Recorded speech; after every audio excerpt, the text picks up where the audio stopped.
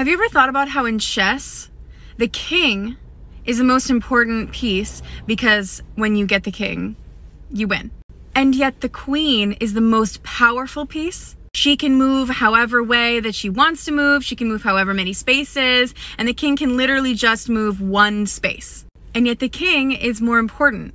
Even though the queen is doing all the work protecting everybody else and everything, and especially the king. Chess was created in the 6th century. So all the way back then, they knew that the women were always doing the work, and never getting the credit.